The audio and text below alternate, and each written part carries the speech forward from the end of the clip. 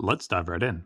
In this video, I'm featuring Molecule Pack 1, which consists of 10 common and simple molecules. In the future, I hope to have a larger number of molecules, but the points discussed here will apply to all of those as well. I've previously released videos on making molecules, proteins, and crystals, and if you have a specific thing you'd like to make, I'll link those videos in the description. These are pre-made and cleaned up molecules that you can adjust to your own liking rather than have to go through all the steps of making them.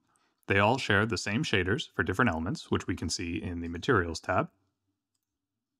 Each model has a subdivision surface modifier of 2, which is hidden in the viewport to smooth performance, and these models render pretty well in Eevee or Cycles. In terms of customization, if you want to adjust the size of the molecules or the shading, we can do that very easily. Simply grab the molecule you'd like to change, tab into edit mode, and then you can select the individual parts by pressing L for link selected. To simply grab multiple parts, you can either grab by common features such as material, or you can just continue pressing L to separate either the bonds or the atoms.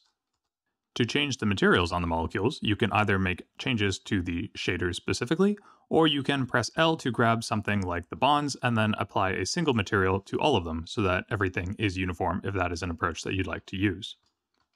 We can also either delete bonds by simply selecting them and then hitting X and deleting them, or we can change their size by pressing L to grab the bonds and just the bonds, and then hitting Alt and S, and then using those to scale either in or out. So we can have very slim bonds, as you can see here, or we can have much thicker bonds, as you can see here.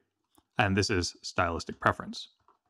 To change the size of the atoms, simply press L to select the atoms that you would like to change, period, so that you can choose individual origins, and then use S to scale, and this will allow you to make either larger or smaller balls. If you wanted a model where it was simply the balls, you could simply scale them until they intersected or until the bonds were hidden. You can also delete the bonds, of course. Because all of these molecules are made the same way, this approach will work for any of them, regardless of which molecule pack you're using.